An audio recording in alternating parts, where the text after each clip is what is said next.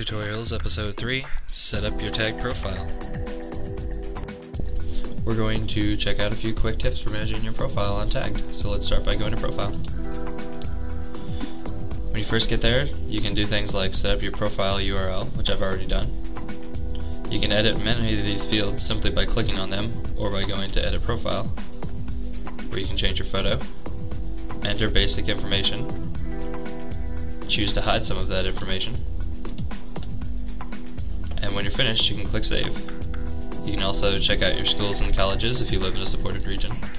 But let's go back to Profile for now. So for example, if I want to change what I'm interested in finding here on Tagged, let's say I'm here for dating and networking. We'll click Save, and when you go to your profile, those changes will be immediately shown.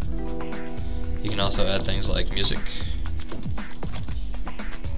movies, TVs, books, and many other things. You can also make your own custom fields here,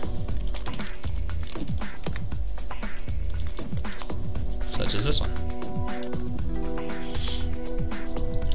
You can also choose which order things appear in your profile by simply clicking and dragging them wherever you want them to go. You can also choose how many things to display. And if you want to jazz up your profile a little bit with some color, simply click Change Skin. You can browse through things using our filters here.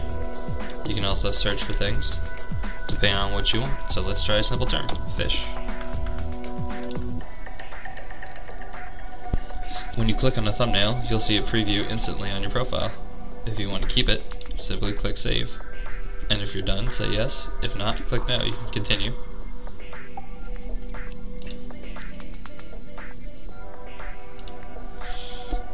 After you add a skin to your profile, it will appear in My Skins history, and you can go and change back to any skin that you've previously selected at any time.